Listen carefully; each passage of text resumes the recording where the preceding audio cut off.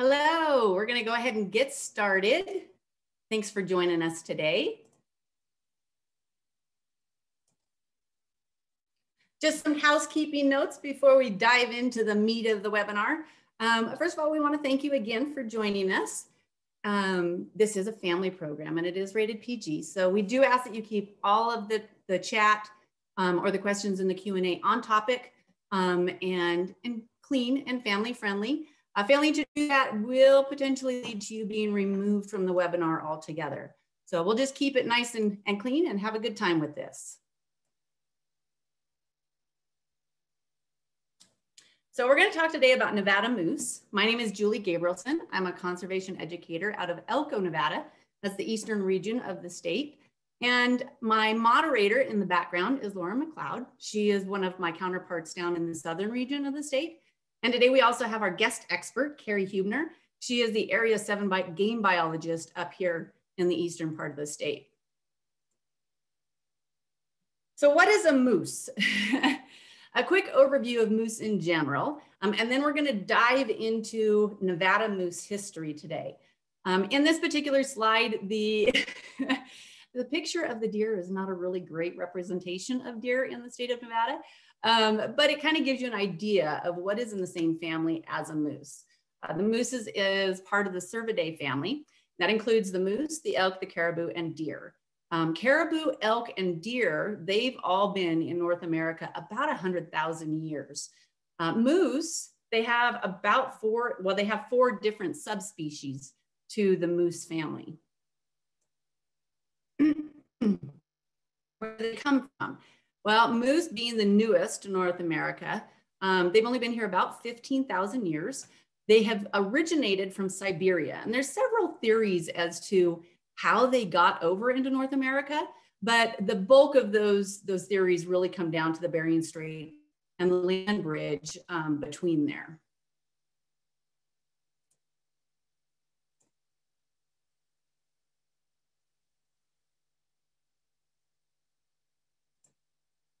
So our types of moose, the four subspecies of moose in North America, they have some primary differences, which are mainly location and antler size.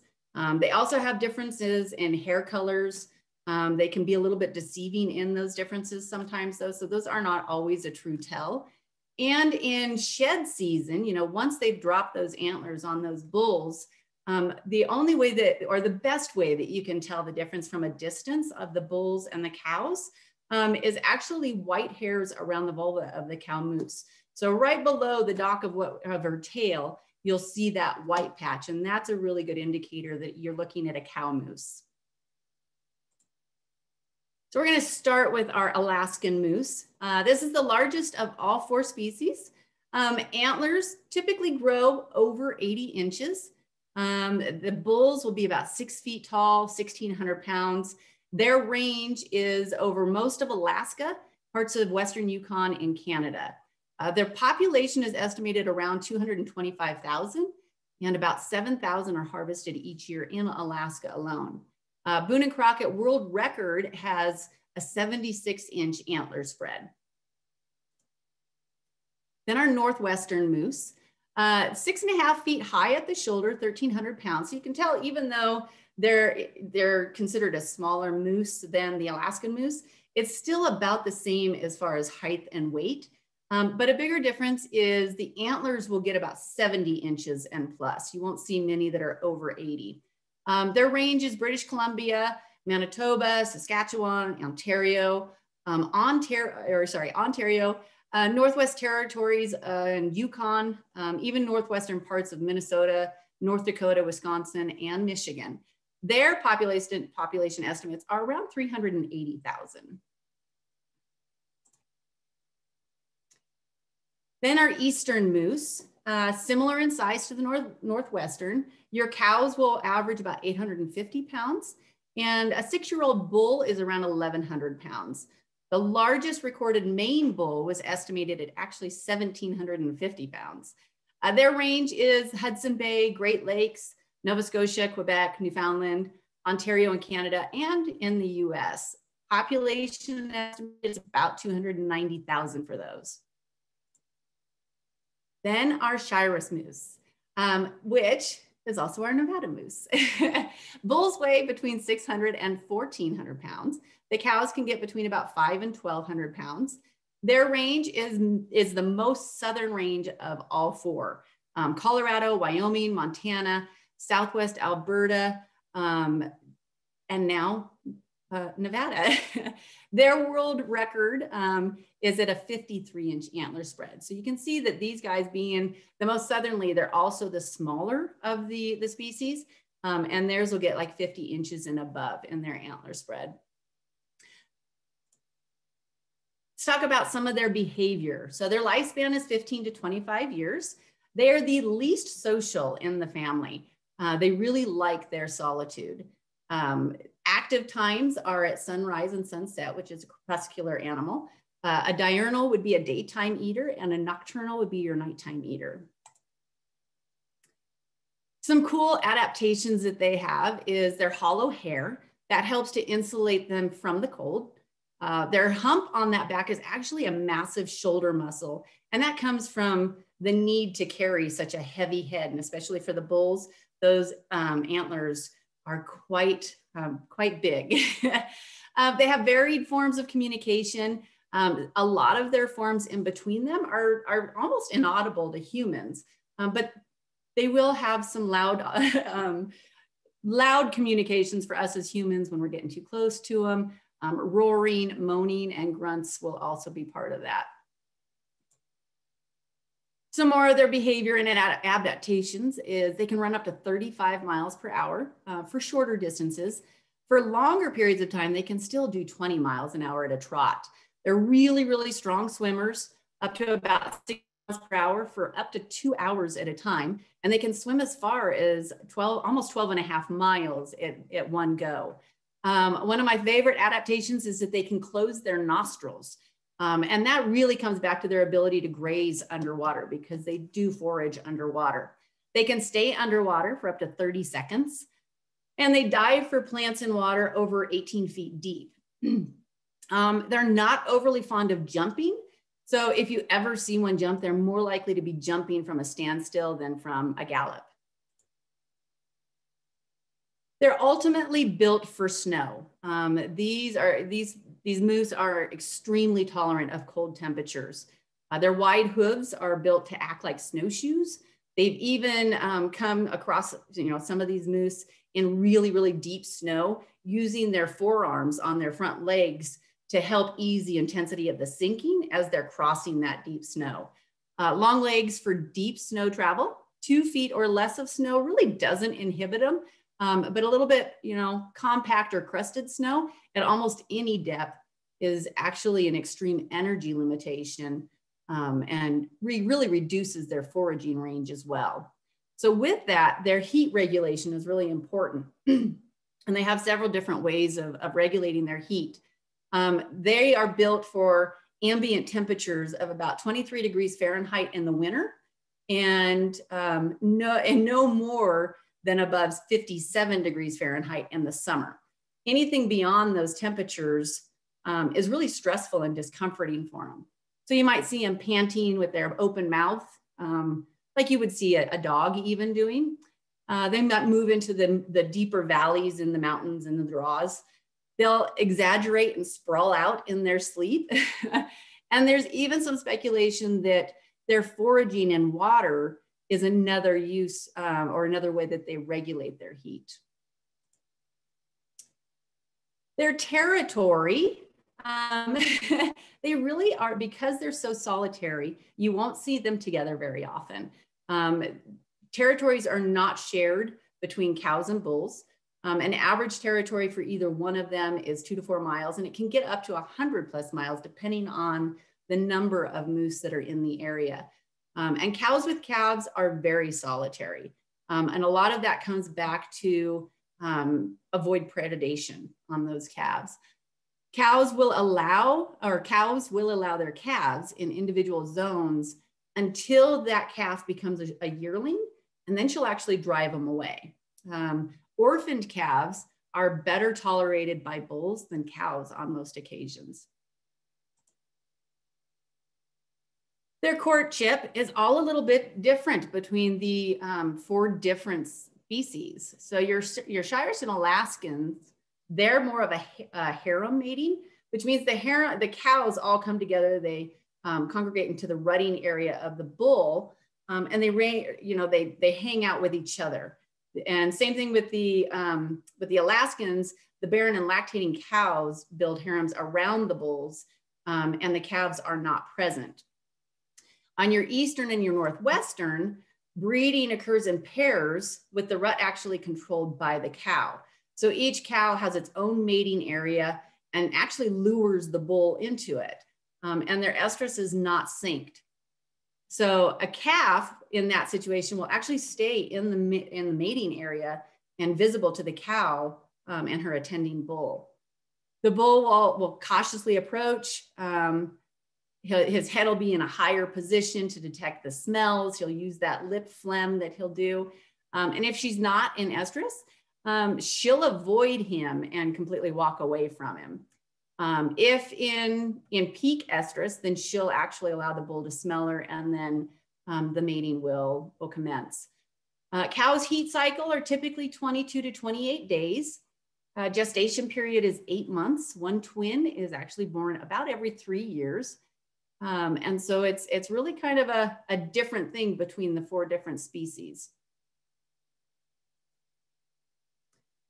On our bulls, they have bells or dewlaps, and cows actually have them as well. They're just not as defined and as big as the bulls get.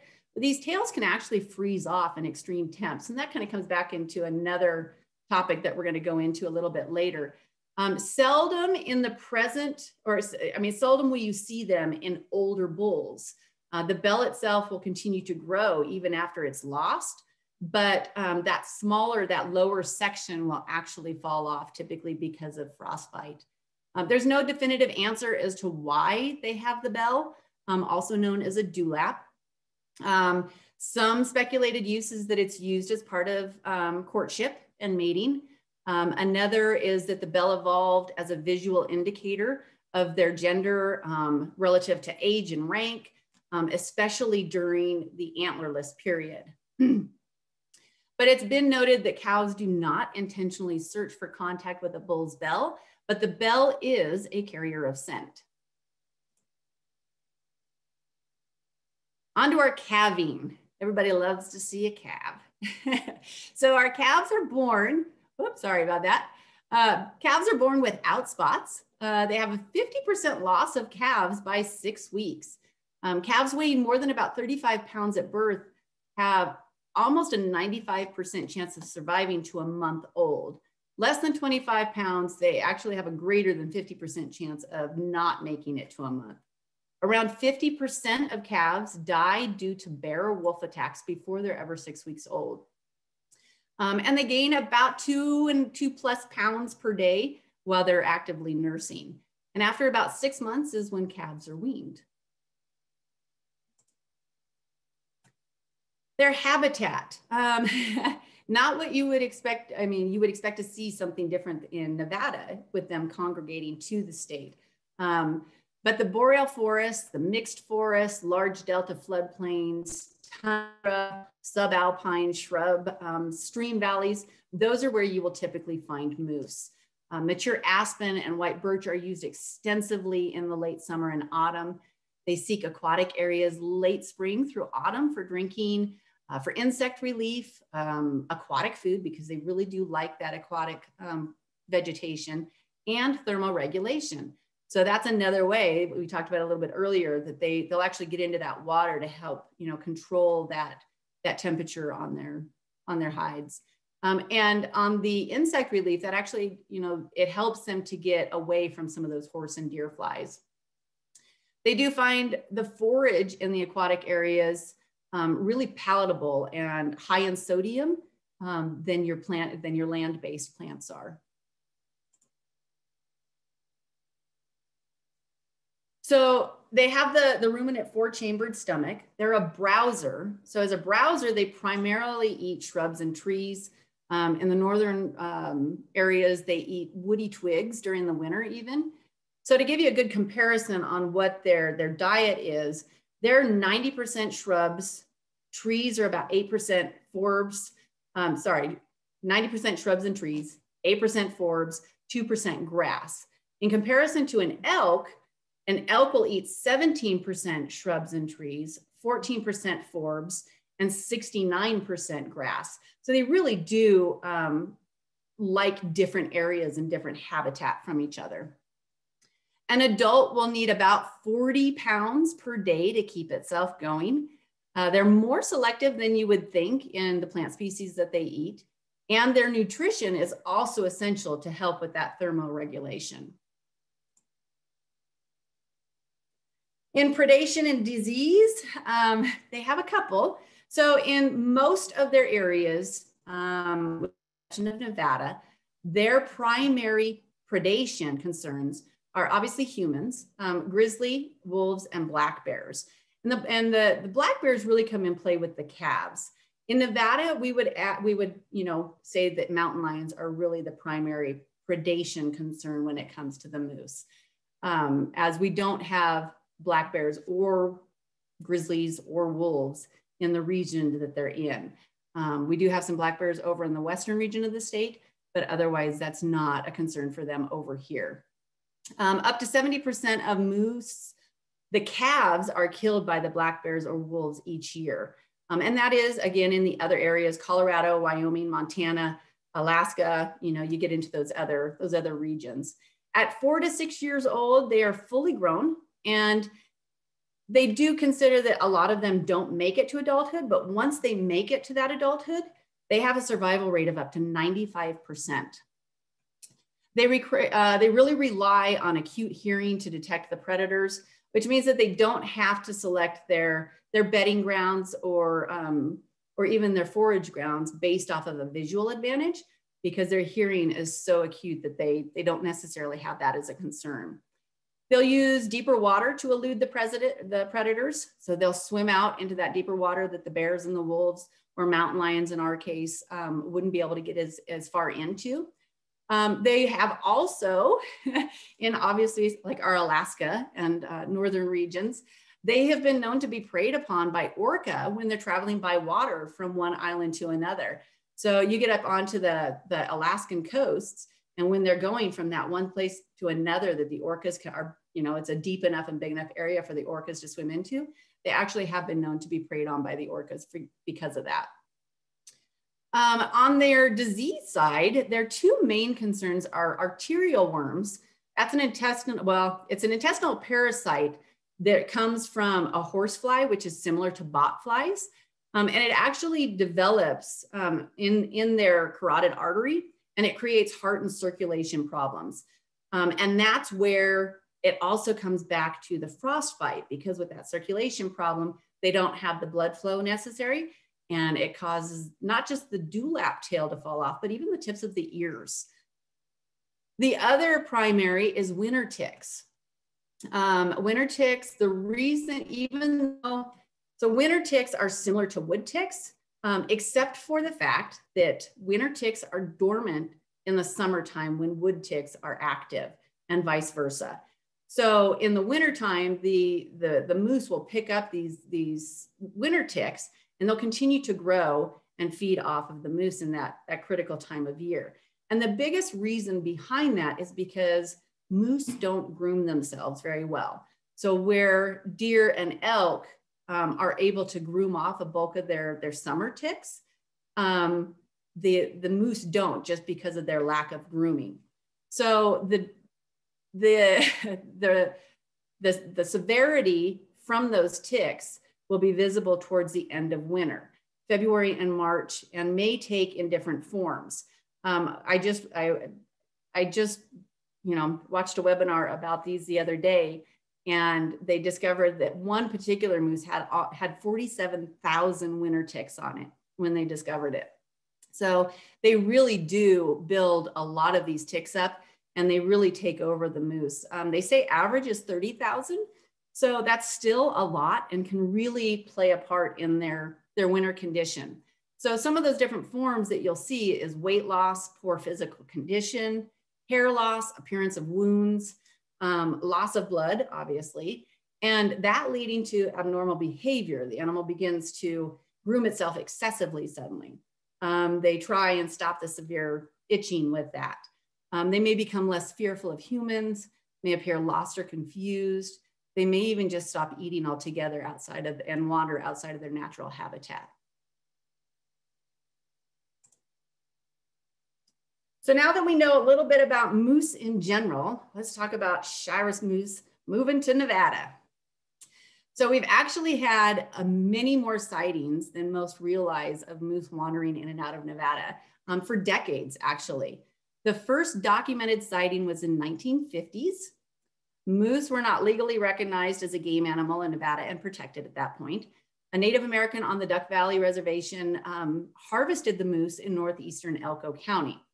This prompted the Nevada Revised Statute modification, which identified moose as a protective game animal in Nevada. In 1961, even though it was a protected species, another moose was harvested out of Owyhee. The hunter claimed he thought it was actually a buffalo. So from there, we go into multiple sightings. 1970s, a moose in Trout Creek area of the Granite Mountains during deer surveys, which was seen by helicopter. In 81, a bull between Crittenden and the Gamble Ranch. In fall of 90, a young bull between Charleston and Wickiup Creek, which is in Hunt Unit 7-1. Late fall of 90, 2 cows and a calf on the west side of Elk Mountain in 072.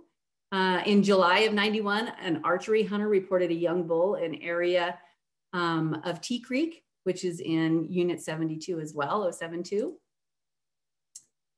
And then in the fall of 1991, an adult cow on Stag Mountain, which was Hunt Unit 73, seen by 2 hunting parties, and they actually captured evidence of it by photos.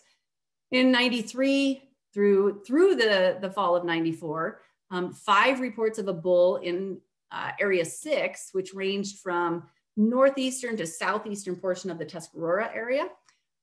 They did believe that that was all the same bull in that particular instance. And then again in fall of 93, a cow was also seen in an adjacent drainage to where that bull was seen. On an unknown date, but it was sometime after that last sighting, a non-resident hunter from California, Jack Hamby, he was actually attacked by the bull during his season. He was out deer hunting with his brother and saw the bull and decided to sneak in and get a picture of it. And the bull actually charged him from about 30 yards away. Moose are notoriously aggressive. However, it's usually if a cow moose is defending her calf.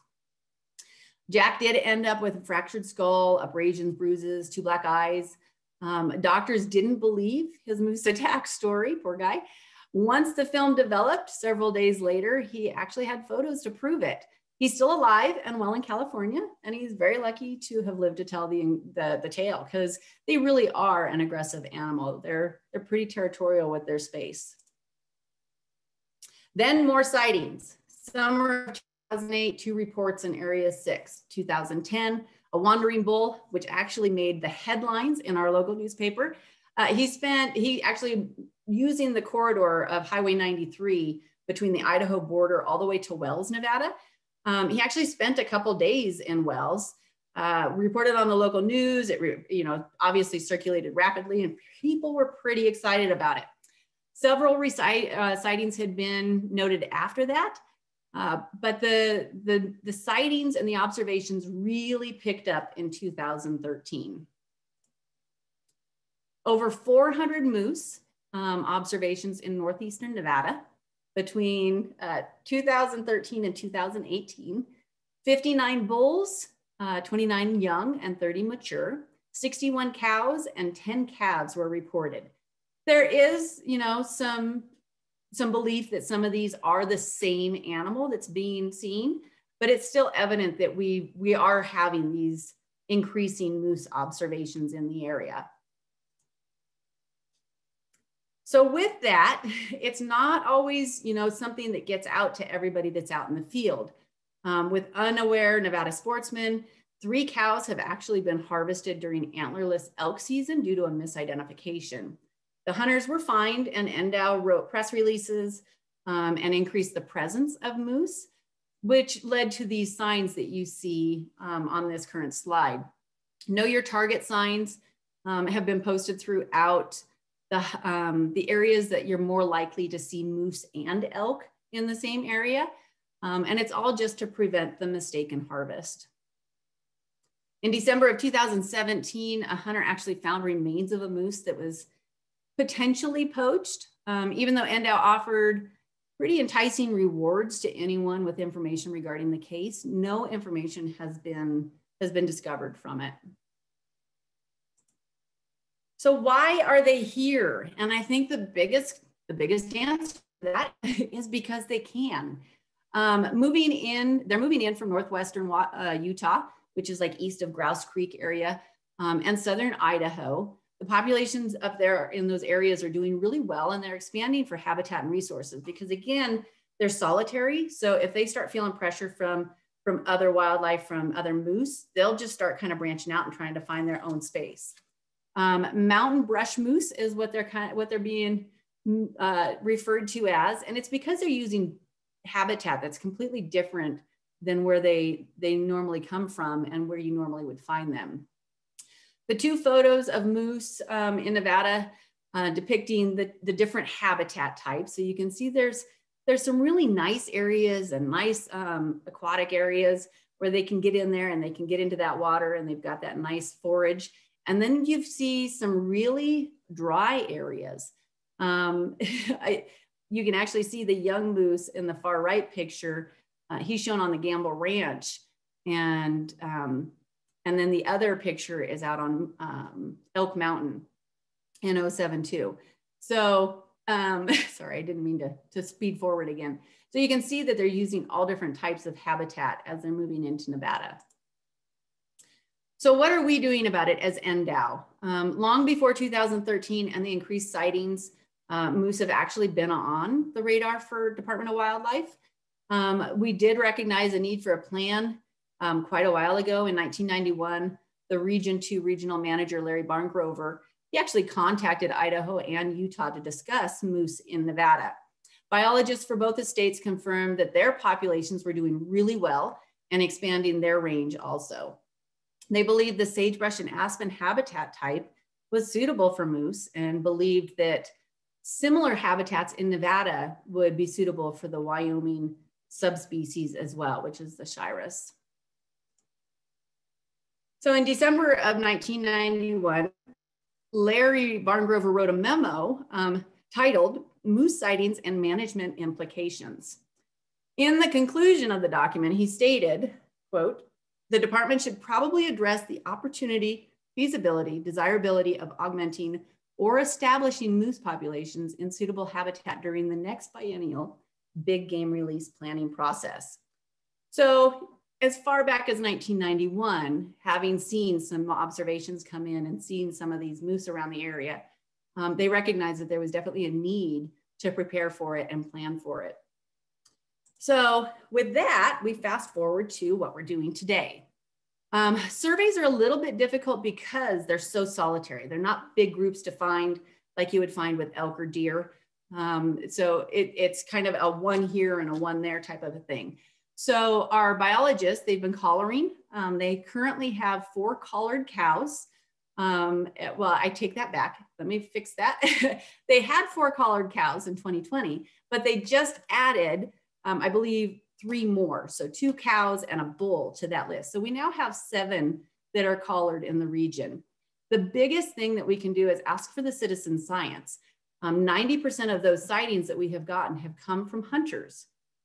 So we really do, if you're ever out there, give us that information that you come across them, pictures, locations, any information about it that you can would be ideal to get back to us with. The next step on the NDOW front is another cow tag and 2 more bull call, or another cow collar and 2 more bull collars. Ideally this winter, but it's potential that it won't be until a little bit later in the year. And then like a habitat selection model. And I'll let Carrie explain a little bit more about that. Essentially, it's where the bulk of the time is spent and comparing that to how much of our area is desired for them. So with that, I think we can open it up to questions. So I'm going to go ahead and let Carrie turn on her mic as well, and we'll let some questions come in. Lauren, do we have some questions? We do, yeah. We have one question from Joseph Terry. He'd like to know, will there be a future hunt for moose in Nevada? And if so, is there a time frame that NDOW has discussed allowing a hunt? So Carrie, I'll go ahead and let you answer that. Sure. Yeah. So a hunt on moose is probably a little bit a ways away. I'm going to turn off my video because my internet's a little shaky here. So anyway, that I think that as Julie was talking, it's, you know, our first step is to put some collars on, see how the moose are using Nevada. We don't believe we have enough moose yet to facilitate any type of hunting activity. And so what we will do is we'll learn how much habitat we have that would be suitable for moose. And then once we feel comfortable with that, then we could, you know, we'll move forward like we do with any species and just figure out if there's a sustainable yield, meaning that you could have harvest without impacting the population. And obviously our moose are just barely growing in Nevada and we're learning about them. And so hunting may be in the future someday, but it's certainly going to be down the road a ways, because right now we just have to figure out how many moose we think we have, and then how they're utilizing our habitat and how much habitat we actually have available for moose in Nevada. Great, thanks, Carrie. We do have another question that just came in. Have they found moose in Great Basin National Park? I haven't, I kind of keep track of the database for moose, and I have not had any sightings for there yet, but I have to tell you, I was down around Ely and Success Loop Duck Creek Basin area last summer, and I took a little walk and I thought, boy, you know, if the moose got an opportunity to move that far south, I bet that they could be pretty happy down there, because it looks like a lot of the habitat we're finding them in Northeast Nevada. So it won't surprise me that once we get good populations in Northeast Nevada, that the moose start moving further south and begin to use the Ely area as well. Oh, how neat.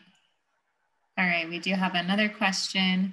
Do you know if there is breeding in Nevada, or are all of these coming from other states? We do know that there's breeding in Nevada, and that's because Julie was showing that picture of moose using habitat in Nevada, and that was actually one of our collared cows with her calf there. So we have documented where our collared cows plus other cows that other people have seen when they've been out having calves in Nevada. So yes, they are reproducing and staying here in the state year round. Great, and yeah, the questions keep coming in. This is great. So we have another one down the line. Says, are they found only in the northeast of Nevada thus far, or have there been some other spots that they've been seeing? Yeah, so far, as far west as we have an observation that's gotten to us was in the Santa Rosa Mountains, which is outside of Winnemucca to the north there. So that was quite a ways north. That was a young bull that was seen quite a few years ago. We haven't really had any recently. And then we've seen them as far south as the Ruby Mountains, which is south of Elko here. There's getting to be quite a few that they're seeing in the Ruby Mountains. So they're definitely expanding and going to the west and the south as the years go by. All right, and someone else would like to know, how good is their vision and smell? You want to take that one, Julie? I can. Their hearing is really their best. Their smell is also very good as well. I would say if any of them are, if you were to put them in order, it would definitely be the hearing first, and then the smell, and then the vision. But I think it all kind of just plays a role into itself. But they definitely have great adaptations with all of that for their predator avoidance. Great, and we did have another question, and I think you covered some of this for the start of the presentation, but are there predators for moose in Nevada? And secondary to that, are there less ticks in the sage scrub environment? We did discuss that the mountain lion would be their primary predator in the regions that we're finding them in here in Nevada. As for the ticks in the sage scrub environment, Carrie, do you have any idea on that? So I would say that during, these moose are, so when you were talking about the pictures that you're showing on the screen right now, that young bull that was out in that desert scrub environment was just probably moving from one place to another. We don't see them actually living in that type of habitat. So usually they're in the upper elevations in the aspen, mahogany, and subalpine fir, that type of habitat. And there is quite a few ticks in the summer. But as you were discussing those winter ticks, they believe that they can be housed by mule deer and don't seem to cause a lot of problems in mule deer. And it's probably because, as you were discussing, they may be a little bit better groomers in that. But what happens is they believe that they can get on the moose and them not be as good at groomers. But with the winter ticks, it has a little bit more to do with mild winters and the tick's ability to survive in the winter time. So has a little bit more to do with temperatures, probably more than habitat when we're talking about winter ticks. Great, and that actually goes nicely into another question we had regarding that temperature tolerance. There was mention that they can be comfortable up to 57 degrees Fahrenheit, but how are they tolerating the peak of summer? Do they migrate up to higher elevations? I believe that would be the case. Those are the types of things that we're learning with the collaring information that we're getting, because those are GPS collars and they download several points a day. And so, yes, we can see when they, tuck into the thicker trees or how they're using the habitat when it gets really hot. But yeah, so I think that's where we're going to find one of the limiting factors in habitat in Nevada is they got to be able to either get high enough in elevation to get at a lower temperature during the summertime, or have some other means of staying cool. We do believe, Shiris, some of the moose that are doing the best west-wide are these Shiris moose that tend to be tolerating temperatures a little bit better. Some of the native moose that grew up in the boreal forests and all that seem to be having a much tougher time with warming climates and that. But these particular moose that I believe are using Nevada are some of the more adaptable moose that are a little bit more tolerant of those higher temperatures. Great. And would you have an estimate of what their individual range is within Nevada in terms of square miles? Well, that's an interesting question. I've been watching the collaring, and I'll tell you, I'm so excited that we just finally got a collar on a bull moose. Let's see, that was last month. And I can't wait to see what the bull does, because the cows are actually a little bit boring to watch because once they find a nice riparian area, along a river or something like that, the cows don't move a whole lot. As a matter of fact, I have to really zoom in and make sure that they haven't died or anything like that, because their movements are so little when they've got all their needs met to where they've got all the forage they could want, they feel comfortable, all that. They don't move around a whole lot. And so cows are sometimes they're only can live their whole year within like a 5-mile radius if they've got everything they need there. What I think we may find is we do see some movements. We put some collars on some moose in extreme northeastern Nevada up around Goose Creek. And some of the area that they were using just north of our border in Idaho gets quite a bit of snow. And so they definitely were moving further into Nevada because of snow levels, and that they can tolerate quite a bit of snow, but there was just more forage available in their southern habitat there. So I think that I think it's just going to kind of depend, but I have a feeling, since we don't have a very large population of moose, that the bulls are going to be the ones that are going to really stretch out there and cover a lot of area. And so we'll learn a lot more about that this fall when the rut hits. Great, thank you. And we have some more questions coming in. Has there been any known predation by mountain lions in Nevada toward moose that we know of? We haven't documented any yet. As a matter of fact, the only dead moose we've come across was that one that Julie was talking about that we believe may have been poached, and we never got any more information. We ran across that. So far, any mortalities on moose have been that, mistaken identity by hunters, and there's been a handful of those. But luckily, so far, we have not come across any other moose mortalities in the state yet. Great. And another question, they'd like to know, will there be an opportunity for the public to attend future moose projects and captures? Oh, I hope so. It's a really exciting thing. We end up, so moose are a little bit different than what we normally do in this state. Normally, we have a capture crew in a helicopter that just nets animals, and they hobble them, and then they put the collar on them. Whereas moose are so much bigger that a lot of times they need to be darted or under a small dose of drug to just kind of settle them down and that when we capture them.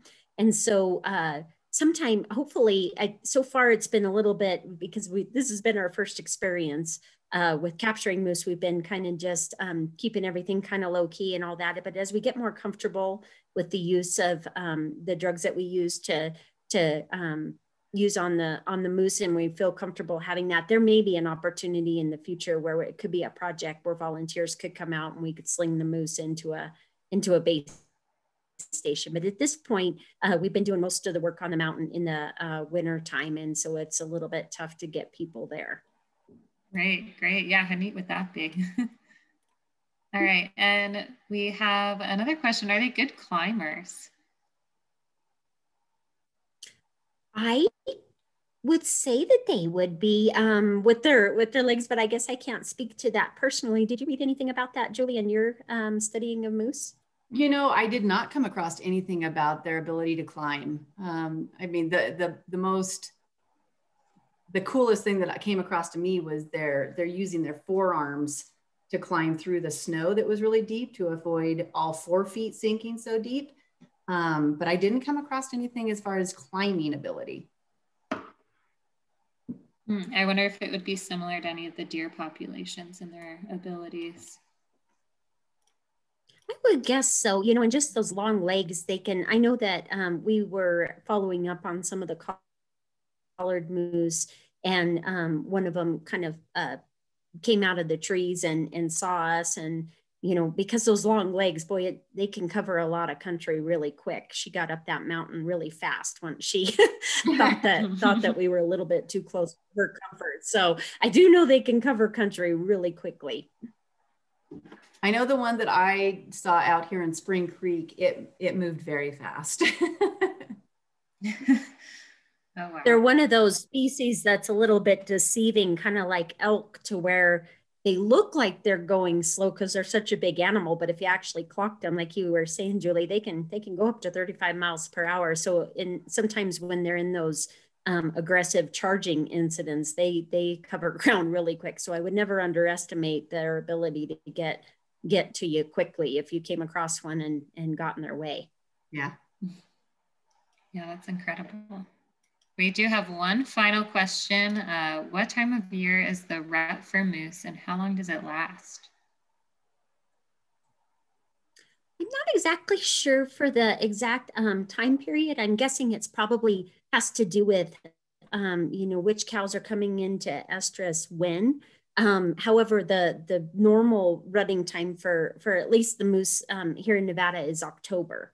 And Julie was talking about vocalizations, and something I learned that I thought was really interesting, that so like in areas where hunters are hunting bulls, you can call a bull and they could be an incredibly long ways away. And if they hear that, they'll slowly make their way to that area, thinking it's a cow. And it might be like a day or two later that they show up to that spot. So, because that was the part that seemed very surprising to me with such a small moose population. I was wondering how they were finding each other. But I guess those cows can make a vocalization, and those bulls can track it down from a long ways away. Great. It looks like that was the last question in the Q&A box there. And I do see there's one that maybe could be addressed in some more detail that was asked. What are some prospective areas in Nevada that could sustain moose populations outside of Northeast Nevada? So if there, I know you mentioned Great Basin National Park is one, if there's, I suppose, some others that you would provide ideal habitat for them. Yeah, the place I can think of is maybe like Central Nevada, maybe some of, you know, towards the Arcdome Wilderness, or the Taquimas maybe, or the, you know, Toyabis there, Table Mountain. Those areas have a lot of aspen and thick cover and all of that. However, as you go further south in Nevada, you know, of course, the temperatures are going to be a little bit higher. And so I think that would be the limiting factor of them going too much further south, is just that you've got hotter temperatures during the summertime. Great, thanks. It looks like that's all of the questions here. All right, fantastic. Well, thank you all for joining us. It's been another great webinar. To help us better serve you, please complete the survey that you'll receive a link for at the end of the program. And get outside and embrace the outdoors. Just make sure you practice that responsible recreation with it. For more of our webinars and our presentations and events coming up, you can go to the Nevada Department of Wildlife Facebook page and click on events, and you'll see a whole calendar full of events that we've got coming up over the next couple of months. If you have any questions about any of this, feel free to email me. My email is on the bottom of my video right now. And again, if we don't have any more questions, then we'll go ahead and close out for the day. Have a great evening.